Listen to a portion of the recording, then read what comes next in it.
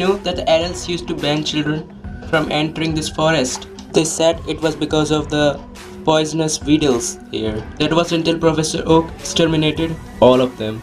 Wait, what? What the hell?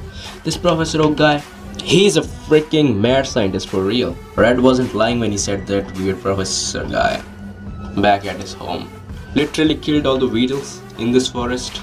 That's why there are none in here. Oops, I've just dropped my balls. Do you mind picking up my balls? Come on, they're on the floor. Bro, drop his balls. What the hell? Bro, dropped his balls. Let's talk to some other people. These people here are just so funny. You remind me of a friend.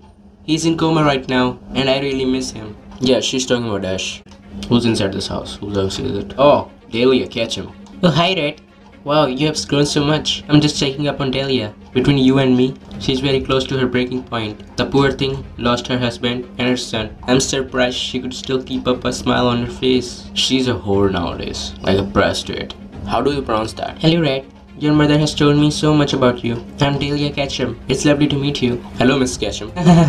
Please just call me Dahlia. My grandpa told me that there was at a Pokemon Center back in the old days. People would have to travel all the way to Viridian City just to get their Pokemons healed.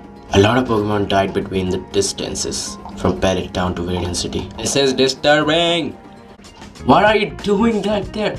You dummy. I mean, you killer, Weedle killer, Professor Oak Weedle killer. Don't you dare try to run away, you thief.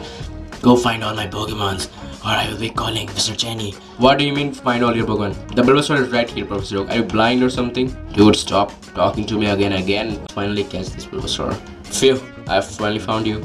Don't let it get away. Bye-bye. Freaking beetle killer. You literally let it get away yourself. I'll go after it. Nice try, but you're not going anywhere, thief. But I'm not. I'm sorry you trespassed onto your property. And I'm sorry that I'll accidentally let your Pokemon loose. But we have to get them back. It's too late now. That Bulbasaur already left Parrot Town. It could be anywhere now. It's fine, I'll get it back. Alright, I'm coming with you. After I get my Bulbasaur back, you had better believe that I'm going to turn you in.